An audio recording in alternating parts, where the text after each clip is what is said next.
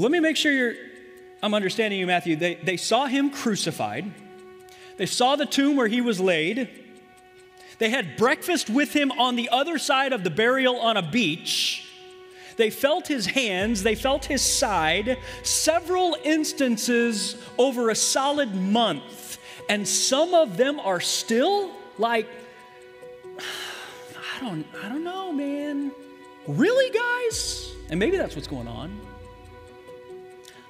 I'm not sure it is. That's one of the possibilities. You know what the other possibility is? One of them is that the doubt is in the one that they're worshiping. The other is that the doubt is in the ones doing the worship, the ones who had doubted him all along the way, the ones who had forsaken him and abandoned him and dishonored him when the pressure was on.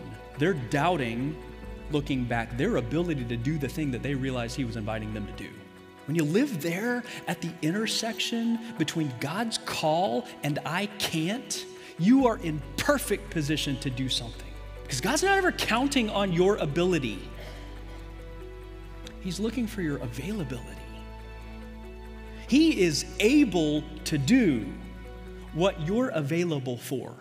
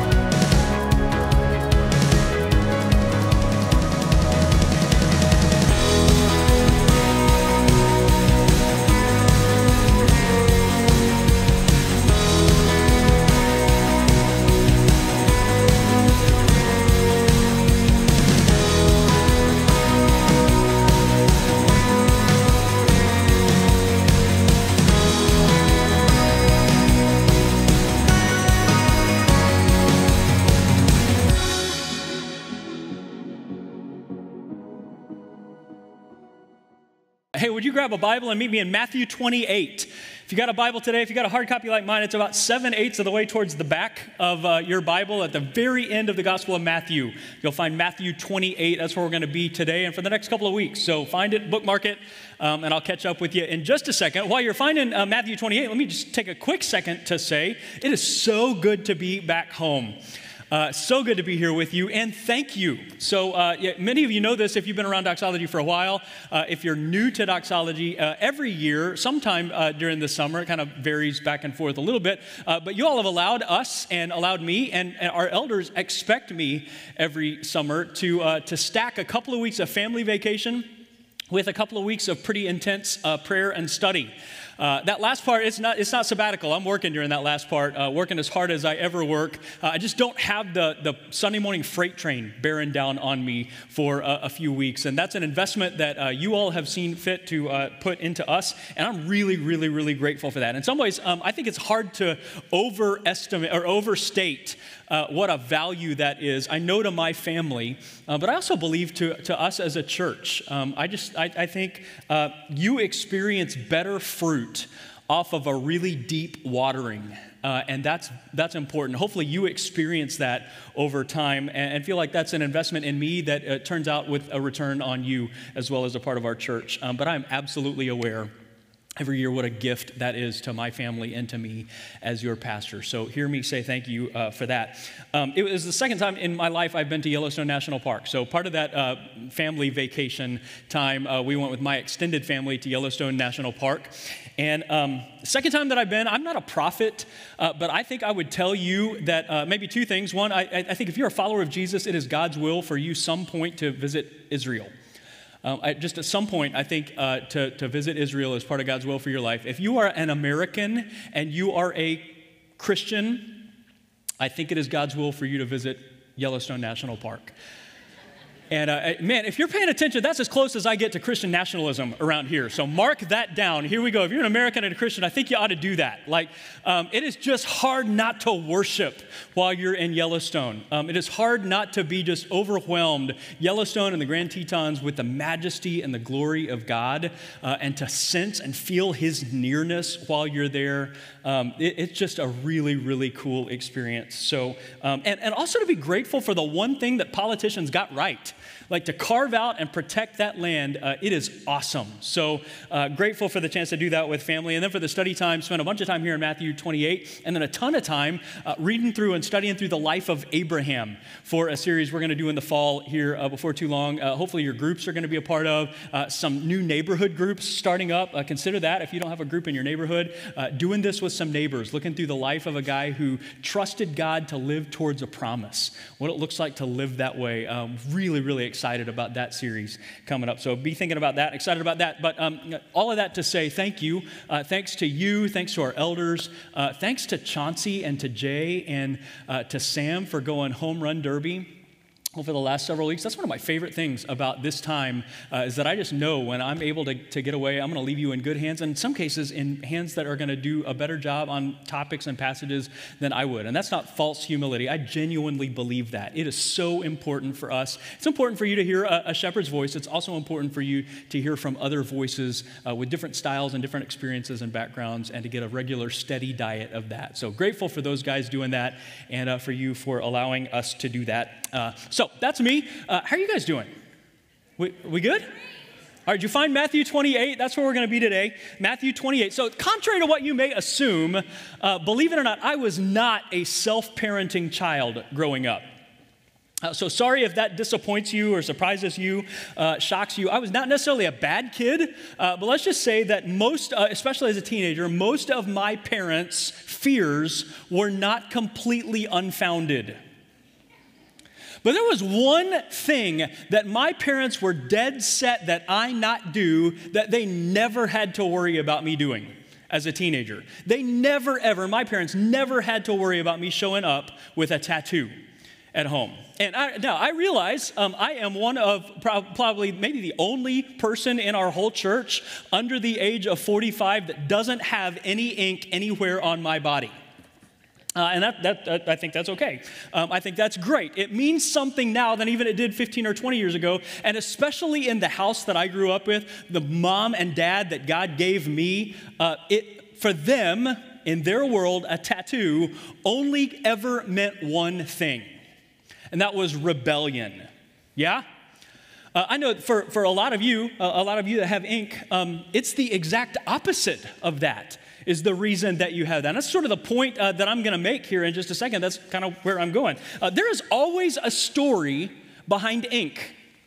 In fact, if you ever want to get to know somebody and you want to get to go deep into somebody's story and get to know a little more about them, a server at a restaurant or somebody that you meet for the very first time, ask them, if you see ink on their body, ask them the story of the ink. You're going to hear a story about something that's really, really important to them.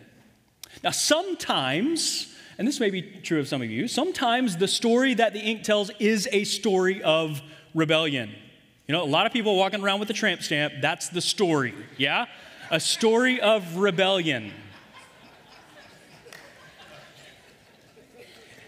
If that offends you, you're going to hate our church.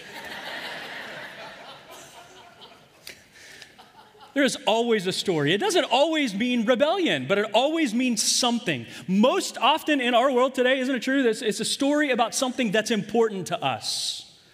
Story about something that someone has overcome. The story about something or someone that somebody wants to remember. Something that's true of them. Something that's important to them. Something that they aspire to. When you choose to be permanently marked, there's always a reason. And there's always a reason behind the mark you choose.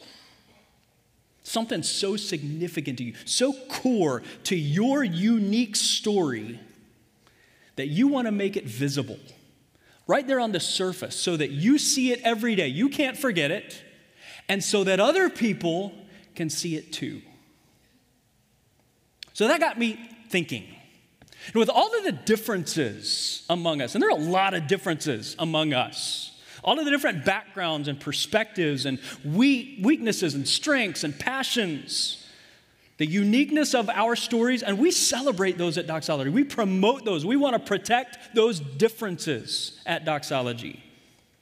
With all of those things that are different about us, are there certain qualities that are so significant to people who follow Jesus, certain characteristics that are so central to who we are, what we're about, that in one way or another, they ought to mark us?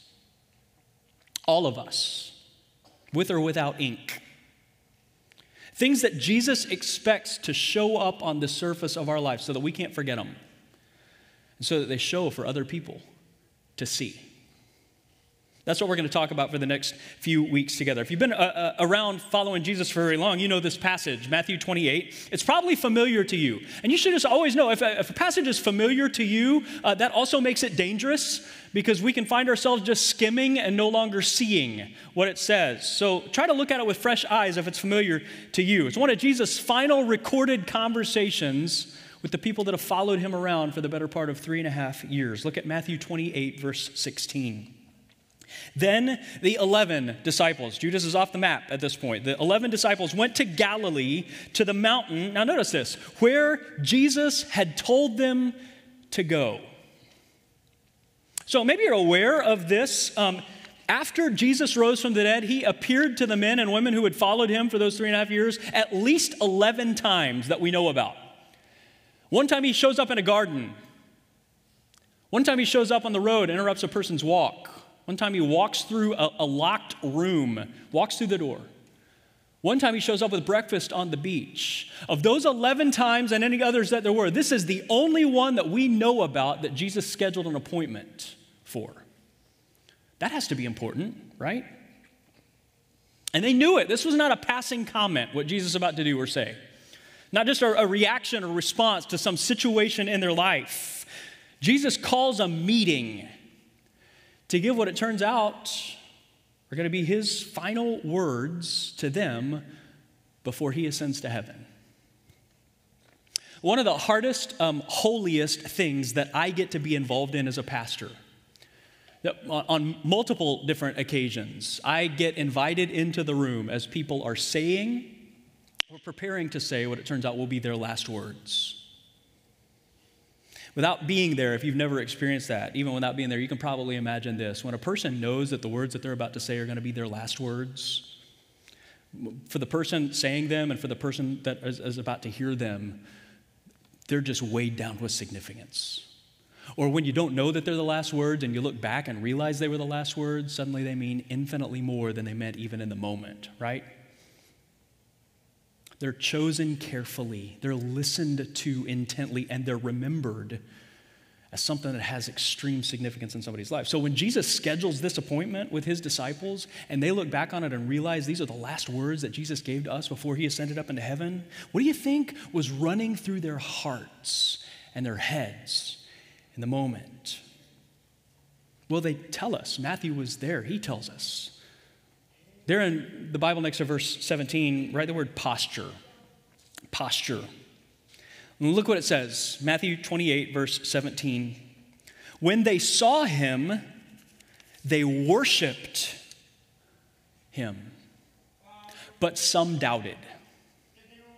So two things there. They worshiped him, some doubted. Does one of those surprise you a little bit? One of the unique things about something that's familiar like this, something I think is interesting, this is one of those places, the thing we take for granted is the thing that would have blown them away.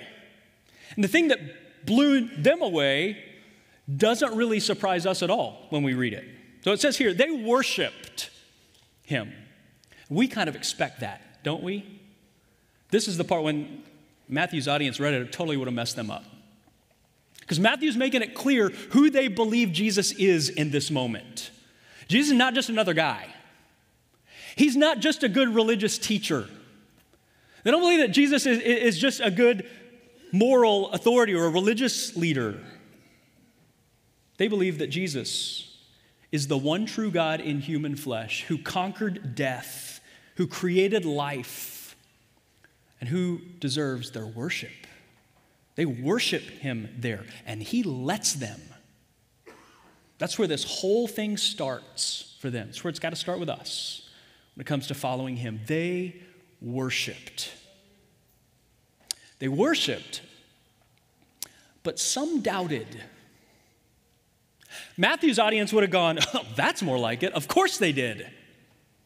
We don't. We're like, hang on, they what? Let me make sure I'm understanding you, Matthew. They saw him crucified. They saw the tomb where he was laid. They had breakfast with him on the other side of the burial on a beach. They felt his hands, they felt his side, several instances over a solid month. And some of them are still like, I don't know, man. You read that, aren't you like, really, guys? And maybe that's what's going on. I'm not sure it is. That's one of the possibilities. You know what the other possibility is? One of them is that the doubt is in the one that they're worshiping. The other is that the doubt is in the ones doing the worship. The ones who had denied him less than a month ago. The ones who had doubted him all along the way. The ones who had forsaken him and abandoned him and dishonored him when the pressure was on. They're doubting, looking back, their ability to do the thing that they realized he was inviting them to do. I don't know about you, that really encourages me. They are realistic about who he is. They worshiped. And they are realistic about who they are. They are hesitant. That's the perfect recipe for God to do something significant, isn't it? That's their posture. Jesus is worthy of all of my worship. And left to myself, I'm going to screw up whatever he asked me to do. When you live there at the intersection between God's call and I can't, you are in perfect position to do something that's extraordinary in you and through you. Because God's not ever counting on your ability. He's looking for your availability. He is able to do what you're available for. Whether that's blessing a neighbor, whether it's killing a habit, meeting a need, establishing a rhythm, taking a step. If you ever sense that the God of the universe is calling you or inviting you to something, and your first reaction is doubt or hesitation, if you will discipline yourself to worship in a posture that says, like, I don't have the ability, but follows it up with, but God, you have my availability, I promise you, you will find yourself in some situations that defy all natural explanation in that place between God's call and I can't. That's where it starts for these disciples. And because that's their posture in this moment, Jesus meets them at that intersection. Look at verse 18. Jesus begins to speak. The very first thing he says, all authority in heaven and on earth has been given to me. So right there next to that verse, if you're writing in your Bible, write the word power. Power. Jesus says, all those things you're hesitant about, your ability, like the strength that you have to pull this off, the current, the pull of the world around you and the culture around you, your past, your current position in life, your hopes, your dreams, your fears, your anxieties, your struggles, your brokenness, your wounds, all of it, Jesus says, all authority has been given to me. So pause there for just a second. How much authority has been given to Jesus? You know what the Greek word for all means? Yeah, all. All authority. Okay, so for some of us, this is the sermon today. Are you tracking with me? What if in the middle of a messed up world where we live, We decided to wake up every single morning with this declaration on our mind and decided to live as if it was true. Our collective angst about politics, our anger at whatever corrupt social agenda is in vogue this year. Look, all of that's real. In some cases, that's significant. It's scary. I'm not saying to dismiss it. But what if we met it with this reminder, this declaration? Jesus says, all authority is mine. What about not just out there? What about in here? How serious would you get about that habit that you've been hiding if you believed that was true? What about that next step that you've been avoiding or ignoring out of fear of what people would think about you or what they would do to you? The thing that feels too big for you, what would you do with that if you believed this? If you are in Christ, Jesus says you can hang every hesitation on this declaration. All authority in heaven and on earth has been given to Jesus. Because of who he is, that's the best news possible. Whatever the rest of your day looks like, yeah? So you see their posture, you see his power. In light of that, what's the plan? There next to verse 19, right? The plan. And pay attention, the next word is therefore. So therefore is a summary word. So what Matthew is saying is, and what Jesus is saying, in light of your posture, in light of his power, when availability and his authority are a part of your story, Jesus says, here are the qualities that should mark you. Verse 19.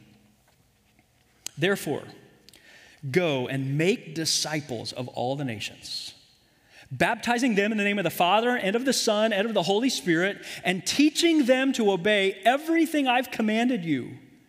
And surely I am with you always to the very end of the age. Now, maybe you know, this passage is commonly called the Great Commission. We'll talk more about it, but think about even just that word, co-mission. The mission that Jesus is accomplishing in the world, he wants to accomplish in and with and through and together alongside his disciples. Co-mission. And also notice it's co-mission, not commissions, plural. There is one mission, there are multiple marks. There are 4 action words there, only one of them is a command. The command is make disciples. All of the other words are marks of participation in the command. So we've got to ask ourselves, if Jesus commands us to make a disciple, what in the world is a disciple? Like if we're going to make it, we ought to kind of know what it is, huh? Actually, it's a word that shows up, disciple, in the New Testament 268 times. Far and away, other than the family language of brother and sister, it's the word that gets used to describe people who find their life in Christ. So just in contrast or comparison, the word Christian is used 3 times in the New Testament. It feels like we ought to pay attention to that, even in our language, yeah? In the New Testament, especially in the Gospels, you got 3 groups of people that are encountering Jesus. You have the crowd, you have the disciples, and you have the enemies of Jesus. Crowd, disciples, enemies of Jesus. In our world today, we've sort of combined the first 2 groups into one group, and we call them Christians. That would have been a totally foreign concept to the disciples. Okay, not saying you can't go to heaven when you die if you're not a disciple. I think you can. That wasn't the primary question the people that were living in the New Testament were asking. It wasn't what they concerned themselves with. Their question wasn't, are you going to heaven when you die? Their question is, are you following Jesus while you live? Are you a disciple? Here's the other thing before we move on. Every time you see the word disciple in the New Testament, it's a noun. It's not a verb. It's something that you are, not something that you do, or something that is done to you or to someone by you. So sometimes we talk about discipling people. I'm discipling someone or someone's discipling me. And usually when we say that, what we mean is somebody's meeting with us one-on-one or two-on-one and going over questions or content with us, once a week or more often than that. And I'm for that kind of thing, totally for that kind of thing, involved in that kind of thing. Okay, we got to be careful with our language when it comes to that for, I think, two big reasons. The first one is when we use that language of he's discipling me, I'm discipling him, is that sometimes we shift the responsibility of our formation and development into the likeness of Jesus onto somebody else. So it's not me that's responsible for being formed in the image of Jesus. It's not him that's doing that work in me. It's your responsibility if you're discipling me, I'm responsible for you if I'm discipling you. I think we got to be careful with that. The New Testament doesn't ever have that idea. You're responsible for being formed into the image of Jesus, and he wants to do that work in you, through you, with you. First thing. The second thing I think is even maybe a bigger reason to avoid some of that language is that I think it can turn the wrong person into the rabbi. We're followers of Jesus. We're not followers of another person. Not following Jesus in a second degree. It makes the wrong person, somebody other than Jesus, the rabbi. So if there's a discipleship paradigm in the gospel to our lives today that we're living out, none of us is Jesus in that analogy. We're all Peter or John or Bartholomew, Matthew. Jesus is still Jesus. We're all encouraging each other and exhorting each other, trying to follow Jesus together. So, in Jesus' day, a disciple would be a person that found a rabbi and decided to do three things. They hoped for three things as a disciple of a rabbi. The first one is to learn from the rabbi. The second is to live with the rabbi. And the third one is to ultimately look like the rabbi. For his story to intersect with their story, for them to walk with him and live with him, to go to places that he goes and watch what he did, for them to listen to his teaching and to put it into practice, and ultimately to transform into the image of that rabbi so that they did the things that the rabbi did. In Jesus' day, that's what a disciple was. For his life with them, to mark them in every imaginable way. In what way? Well, that's what we're going to go over the next several weeks. Let me just show you really quickly. Think of the acronym MARCS, M-A-R-C-S. Robbie Gallaty came up with this. I wish I had. He did, so we'll give him credit for that. MARCS, M-A-R-C-S. First thing that you see about a disciple, and we'll see it in this passage, is that a disciple is missional. Jesus said, go. Literally, as you are going, make disciples. Disciples live as they follow a rabbi who is living life on the move. He has a mission, and he's accomplishing it. Wherever they're placed, as they are going along the way, they intentionally live and share the good news of life with Jesus, just like Jesus did. Missional. Second thing is accountable. You see there, Jesus said, teaching them to obey. Notice he doesn't say teaching them to know. Notice he also doesn't say telling them to believe or even telling them to obey. Teaching them to obey. A follower of Jesus allows themselves to be pushed and stretched and challenged and molded to learn to look more like Jesus in real, tangible ways. Third, a disciple is reproducible. Reproducible. Jesus says, and this is the central command in the whole thing, make disciples. A follower of Jesus is directly involved in helping other people find and follow Jesus. Jesus, my expectation is as you follow me, because of the way you follow me, there are going to be other people that we can point to. We're following me because you followed me. Your life intersected with theirs. The fourth one is communal. It says we're baptized into the name of. What we're going to see when we get to there, disciples are part of a family. They live in community with other disciples in a way that reflects and reveals the family that they're a part of together. We're going to talk about this in a couple of weeks. It is a game changer when you realize what Jesus is inviting us into and begin to live like it's true. Finally, a disciple is spiritual. Jesus said, I will be with you. Disciple realizes they can't live this life in their own power, but they make it their aim to walk every single step, to live every single moment connected to the presence and the power of Jesus. to be covered, as the old statement was, to be covered in the dust of their rabbi. So 5 things, marks, M-A-R-C-S, if you will, that Jesus says will mark the life of every person who lives with him and learns from him and begins to look like him as they go. We're going to spend the next 5 weeks diving more deeply into each of them. But before we get there, can I get a little personal with you? Christian, do those marks mark you? Is your life with Jesus a significant enough part of your story that those things have moved to the surface of your life so that you can't forget them and other people can see them? Or are you just going to heaven when you die? If you're not going to heaven when you die, I want you to go to heaven when you die. You can go to heaven when you die simply by receiving a gift that Jesus has already paid for. When he died on a cross to pay your penalty, he rose from the dead to prove it was accomplished, and he offers you forgiveness and his presence and his power and life with him forever and ever and ever. Eternal life, and he offers it to you as a gift that costs you nothing. You can receive it right where you sit. It's as simple as telling him right where you are, maybe something that sounds like this: Jesus, I've trusted lots of things, lots of people for my life forever, but none of them can die for me. None of them can pay my penalty. None of them can conquer death and offer life. And I'm trusting that you can, and I'm putting the weight of my eternity in you. The promise of the scripture is from that moment, you are a child of God and you have everlasting life. You're going to heaven when you die. Now, whether you're trusting him for the very first time this morning with that, or you trusted him for eternal life 50 years ago, good news.